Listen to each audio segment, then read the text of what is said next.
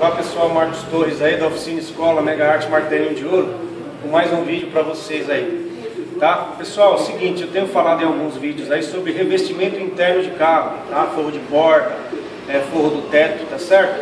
E como sempre, gente, não tem segredo, tá? Eu tenho feito um vídeo sobre uma porta traseira do Logan, tá? E esse daqui é um outro Logan, tá?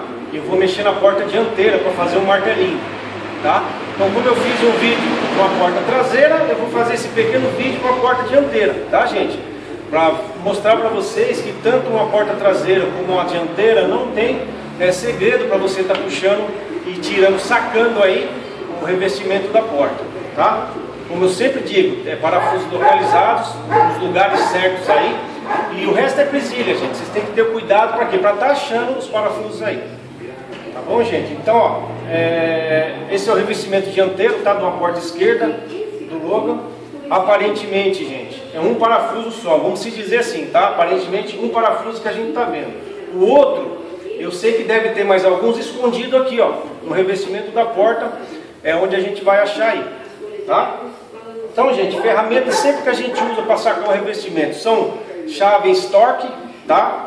Chaves Ali ou Phillips, tá certo? Você vai usar aí para estar sacando o revestimento de uma porta aí ou de um teto, tá, gente? Eu uso sempre uma maquininha que vai mais rápido, tá? Uma parafusadeira aí, tá? De portátil, tá? E agiliza o serviço, tá certo? Sempre, gente, uma lanterninha, ó, para você estar procurando, tá? Tá abrindo uma brechinha para ver se tem parafuso naquele lugar. Sempre é bom você ter uma lanterna, tá, gente? Saca-grampo, tá? Esse daqui é de ferro. E um saca-grampo, vamos se dizer assim, de nylon, tá? Pra gente tá podendo achar o revestimento, tá? Forçar um pouquinho aí para ver se tem parafuso naquele lugar lá, tá certo? E tem uns que são de plástico, tá? Eu uso um de nylon e um de ferro aí, tá? Tem que ter que tomar cuidado para não estar danificando o revestimento do carro do cliente aí, tá bom? Tem um outro saca-grampo aqui, ó, tá? Esse daqui eu que fiz muitos anos comigo, tá? Onde eu trabalhei numa oficina que prestava serviço para a seguradora, tá? Então esse daqui eu fiz lá, a gente fazia muita ferramenta. Como eu digo, a melhor ferramenta do martelinho é a criatividade, tá? Que ele vai usar. O martelinho criativo aí sempre vai favorecer o seu trabalho no dia a dia aí, tá bom, gente? Então vamos lá tirar rapidinho. Aparentemente que eu falei, tem um parafuso, ó, tá? Vamos sacar ele aí.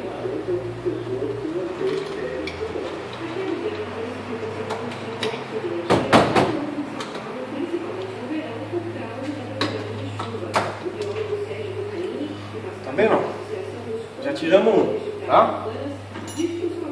Sempre com saca-grampo a gente sabe que a gente tem que tirar o conector dos vidros, tá? O conector que sobe e desce os vidros aí. Tá? Eles são encaixadinhos também. Aí com cuidado, gente, ó. Tá, ó. Bem com cuidado.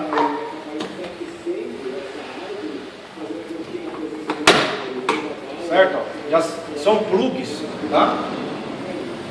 São plugs que a gente tira aí, ó. Tá certo? Já tirei, ó. Tá? Vamos tirar o puxador também, ó. Tá? A gente só desconectou ele. Vamos colocar aqui por dentro, ó. Tá? Vamos deixar ele aí até a gente poder sacar o forro aí. E aqui nas laterais, gente, eu tô vendo que não tem parafuso, tá? Tem uma parte de plástico aqui que a gente vai ter que tirar primeiro, antes de estar tirando o forro, provavelmente, tá? Vamos puxar ele agora aqui, ó, devagarzinho, tá? Aí, ó, tá vendo? Ó? Já tiramos, tá? Caiu o prendedorzinho aqui. Normal, depois ele vai encaixado e colocado de novo, tá? Olha lá, esse daqui ele é até preso, você tira ele um pouquinho, ele é até preso no revestimento, ó. Tá certo? Você não pode tirar o revestimento de uma vez antes de desconectar ele aqui, porque se você tira aqui, ele acaba quebrando aqui. Então é isso que você tem que tomar cuidado, é o jeitinho que você vem na manha. Se você vier na manha, você não vai ter problema, tá? Então eu sei que aqui não tem mais parafuso, ó. Tá? Então o parafuso deve estar por aqui, ó. Eu sei que essa parte aqui, por mais que ele tenha um desenho ressaltado, que é um encosto, tá? Ele não sai, tá, gente? Ele não sai porque ele fica embaixo dessa parte de plástico, tá? Então não tem como tirar essa parte de plástico e deixar isso daqui. Então eu sei que o parafuso está por aqui. Gente, eu desconfio que esteja aqui, ó, tá? Onde a gente vai abrir, nesse revestimento aqui, ó. Eu sei que tem um vão, umas cavinhas aqui, ó. Eu sei que ele pode estar aqui, tá? Então a gente vai com cuidado, ó. Olha lá, tá vendo, ó?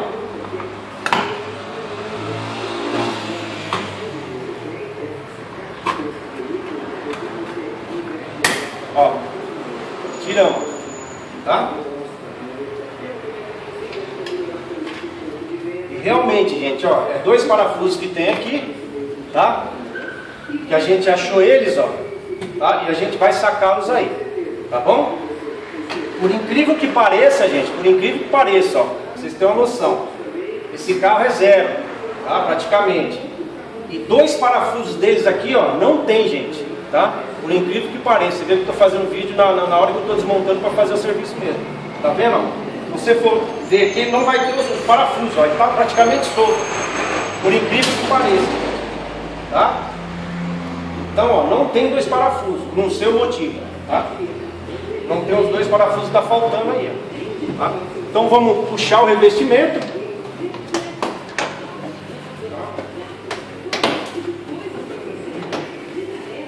Achar um caminho melhor aqui. Ó, tá vendo, ó? Deu esse tranquinho. Vem tirando, ó, sempre fazendo um apoio na mão, dá para não puxar de uma vez.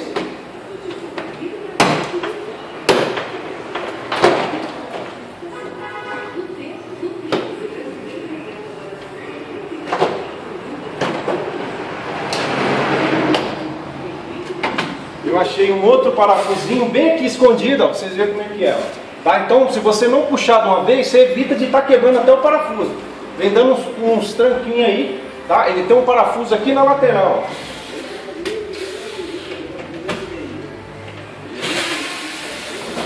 ó. Tá? Já tirei, ó. Agora ele saiu. Tá vendo, gente? Não sei se vai dar pra pegar, ó. As presilhas legalzinho, ó. Tá? Mantendo as presilhas aí, para não estar danificando o forro aí. Tá? Aí já tirei o forro, gente. Tá?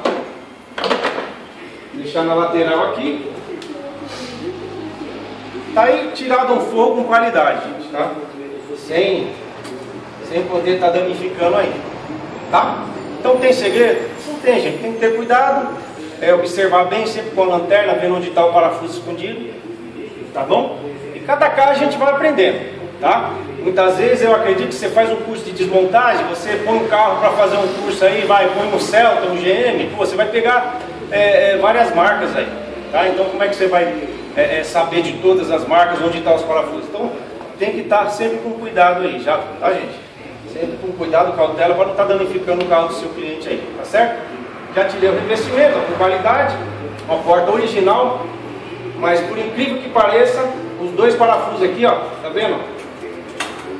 Já não tem, tá, gente? Mas é assim mesmo, tá bom, gente? Espero que eu tenha ajudado aí sobre revestimento interno. Não acho necessário estar cobrando isso do aluno, tá? Cobrando aí um curso de montagem e desmontagem. Já que eu ensino fazer um martelinho com qualidade, tirando o forro, poxa, eu acho que não vou cobrar para estar dando um curso de desmontagem e montagem aí, tá bom, gente? Então é isso aí, se der pra gente ajudar aí, a gente vai ajudar. Querendo fazer um curso aí de martelinho de ouro, tá? E executar o seu serviço, megaartemartelinhoddeouro.com.br, tá bom? A gente vai ter o maior prazer aí de dar aula e executar serviço também. Gente, Deus abençoe a todos aí. Fica com Deus aí.